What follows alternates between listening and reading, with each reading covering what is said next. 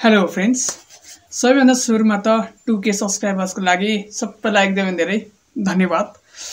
2K subscriber पुगिसक्यो। हाम्रो 2K 0 बाट 2K फ्यामिली पुगिसक्यो अस्ति भर्खर हैन। हाम्रो डिसेम्बर 31 मा 2K सब्सक्राइबर पुरा भइसकेको छ हैन। त्यसको लागि फेरि पनि एकदमै धेरै धन्यवाद हैन। यस्तो माया प्यार च्यानलमा देखाइराख्नु हैन। सबैलाई एकदमै धेरै धन्यवाद। र मैले त्यही दिन जुन दिन 2K सब्सक्राइबर पुगेको थियो त्यही दिन मैले नयाँ QnA भिडियो लिएर आउँछु भनेर सबैलाई मैले प्रमिस गरेको थिएँ।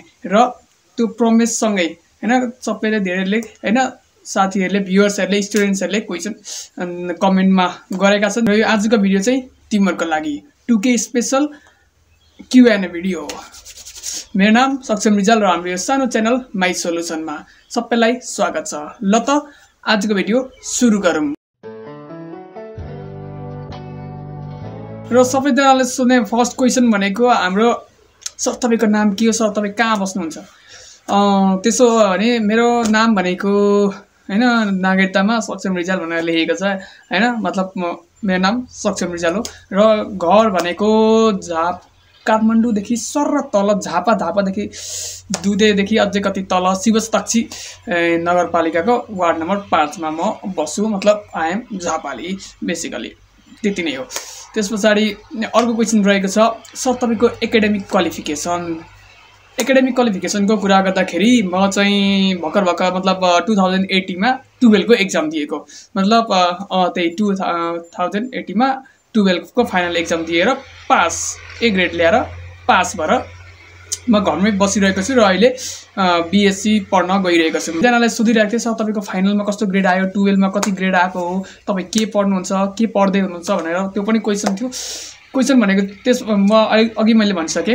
म भनेको हैन फाइनलमा मेरो ए ग्रेड आयो, ए प्लस आउनु पर्थ्यो तर त्यो खै के भयो एक्जामको बेला पढिएन अथवा के हैन एक्सक्युज नमानौं पढिएन नै भनौं हैन। ए ग्रेड आयो र त्यसपछि अहिले म बीएससी पढ्न गइरहेको छु। द्याट इज बीएससी पढ्दैछु भन्दा नि हुन्छ एडमिसन गरेर म घरमा छु। अब अर्को क्वेशन भनेको सर तपाईलाई म्याथ फिजिक्स सानैदेखि बच्चैदेखि सजिलो लाग्थ्यो? बच्चैदेखि सजिलै लाग्थ्यो मलाई म्याथ फिजिक्स त हैन। अब 9 10 11 12 मै पढ्दाखेरि पढेको म्याथ सानैदेखि मलाई म्याथ सजिलै लाग्थ्यो। म्याथ मलाई मजा लाग्थ्यो। मतलब म्याथ गर्न मलाई मजा लाग्थ्यो त्यति हैन। म म्याथलाई पढ्दाखेरि पढे जस्तो लाग्दैन के मलाई। मजा अर्कै खालको हुन्छ नि एक्साइटमेन्ट हुन्छ क्या त्यो प्रब्लमहरु सल्भ गर्दाखेरि। अनि जब त्यो एकचोटी प्रब्लम सल्भ हुन्छ अनि प्रब्लम सल्भ भइसके पछाडी हुन्छ नि कुनै हुन्छ नि अप्ठ्यारो खालको सल्भ हुन्छ अनि त्यसले अझै एनर्जाइज गर्छ क्या, बुस्टअप एनर्जीलाई बुस्टअप गर्छ। अनि त्यस पछाडी त्यसले गर्दाखेरि अझै गर्ने त्यसलाई मोटिभेट गर्छ, इन्करेज गर्छ अनि सजिलै लाग्छ हैन। अनि त्यसपछि पढ्ने मोटिभेट आएपछि त सजिलै लाग्छ। अनि फिजिक्सको कुरा गर्दाखेरि फिजिक्स पनि त्यही अब म्याथ आउँछ भने फिजिक्सको त्यो थ्योरीहरु जान्ने हो। अर्को न्यूमेरिकल डेरिभेसनहरु त्यो पढ्ने कुरा हो हैन। पढ्दाखेरि सजिलै लाग्छ, म पढ्थे सजिलै लाग्छ, त्यस्तो केही गाह्रो कुरा हैन। अनि अर्को क्वेशन छ यहाँनेरि के भन्नुभएको छ भन्दाखेरि सर तपाईलाई तपाई कति पढ्नुहुन्थ्यो हैन दिनमा? मतलब लगभग कति घण्टा कति मेहनत गर्नुहुन्थ्यो, धेरै मेहनत गर्नुहुन्थ्यो, के गर्नुहुन्थ्यो भन्ने क्वेशन छ। त्यसको एन्सर चाहिँ म के भन्न चाहन्छु भन्दाखेरि म त्यति धेरै मेहनत पनि म गर्दिन थिए। मेरो बिहानको कलेज हुन्थ्यो 11 12 बजेतिर आइपुग्थे, खाना खान्थे, सुत्थे, उठ्थे, खाजा खान्थे, अनि होमवर्क नोटहरु गर्थे, फेरि अनि त्यतिकै अनि क्रिकेटहरु के खेलिन्थ्यो हैन। क्रिकेटहरु खेलिन्थ्यो त्यति नै। अनि बेलुका पढिन्थ्यो एकछिन 2-3 घण्टा पढिन्थ्यो। बिहान अलिक छिटो उठेर पढ्थेँ। बिहान चाहिँ म 1 घण्टा लगभग पढ्थेँ। बिहान पनि उठेर 4 बजी 3:30 बजी उठेर म पढ्थेँ हैन। त्यसले मेन कुरा चाहिँ स्कुलमा ध्यान दिएर सुन्थेँ। अनि त्यस पछाडी अरु भन्दाखेरि म्याथहरुको अलिकति सरहरु भन्दा म्याथको चाहिँ सरहरु भन्दा 1 च्याप्टर 2 च्याप्टर अगाडि नै हुन्थे। आफैले युट्युबबाट खोजेर कताबाट बुकहरु पढ्थे। अनि त्यसो गर्दाखेरि अनि स्कुलमा अब आफूले अगाडि पढिसकेको छ भने सरहरुले पढाएको बेला फेरि ध्यान दिएर सुन्दाखेरि सजिलै हुन्थ्यो।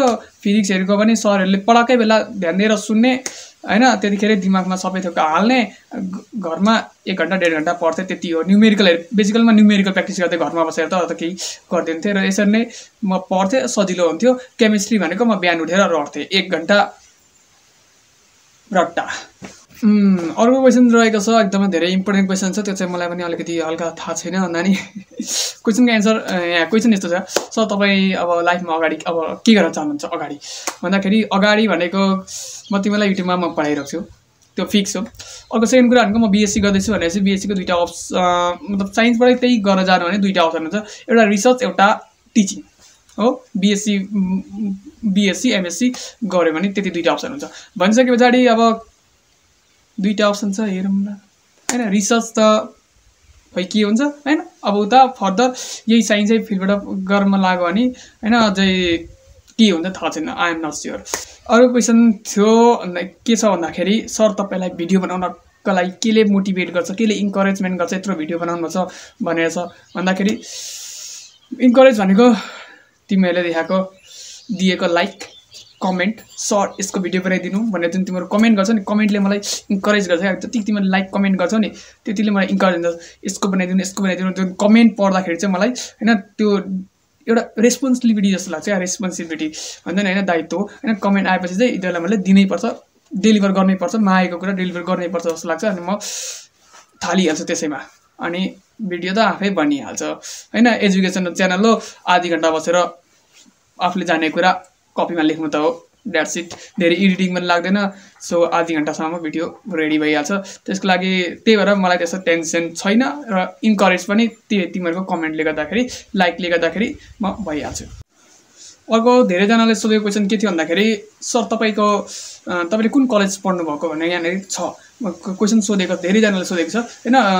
मैले चाहिँ होइन झापाको धुलाबारीमा रहेको धुलाबारी माध्यमिक विद्यालयबाट मैले 11-12 पास गरेको। अर्को क्वेसन के रहेको छ भन्दाखेरि दाइ तपाईँलाई कति निन्द्रा लाग्छ भनेको थियो। एकदमै बवाल निन्द्रा मलाई। बिहानको कलेज हुन्थ्यो, आएपछि खाना खाइसके पछाडि म 1 घन्टा 1.5 घन्टा म सुत्दिन्थेँ र बेलुका पनि सुत्थेँ। 10 देखि 6 घन्टा म सुत्थेँ, 10 देखि 4-6 घन्टा म सुत्थेँ। अर्को क्वेसन छ, यो चाहिँ पक्कै मेरो साथीकै क्वेसन हो। भाउजूले कहिले प्रपोज गर्ने, त्यतातिर अलि ध्यान अलिकति नजाओस् होइन, लिमिट छोडिदियो। ओके त्यति नै हो। र यस्तै क्वेसनहरू थिए होइन, सबै सेम क्वेसन, यस्तै सिमिलर क्वेसनहरू थिए र मैले तिमीहरूले सोधेको सबै क्वेसनको एन्सर भनिसकेँ। र आजको भिडियो आजको लागि यति नै होइन। यो हाम्रो फर्स्ट QnA सेसन थियो होइन। तिमीहरूसँग होइन इन्टरेक्ट गरेर मजा आयो। यसरी नै कमेन्ट गर्दै गर्नु, पढ्दै गर्नु होइन। के बुझ्दैनौ कमेन्टमा लेख्ने, म सकेसक्दो छिटो र चाँडो र सरल तरिकाले तिमीहरूको डाउट सल्भ गर्ने कोसिस गर्छु। अरू भनेको साथीहरूलाई अनि भिडियो हेरिसके पछाडि साथीहरूलाई सेयर गर्न चाहिँ नबिर्सिनु। जुनसुकै हेऱ्यो भने आफू पढेपछि साथीहरूलाई पनि पढ्नको लागि रिकमेन्ड गरिदिनु। त्यति भए मलाई पुग्छ, म तिमीहरूलाई पढाइराख्छु। तिमीहरू पढ, पास गर, द्याट्स इट फर टुडे। र जहिले भिडियो हेरिदिनु होइन, त्यति नै हो। अरू त थ्याङ्क यू, 2K को लागि थ्याङ्क यू।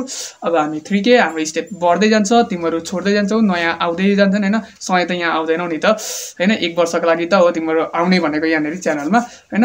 तिमीहरू छोड्दै जान्छौ, नयाँ आउँदै गर्छन् होइन, त्यही हो जिन्दगी। Okay by by and C you in the next video soon.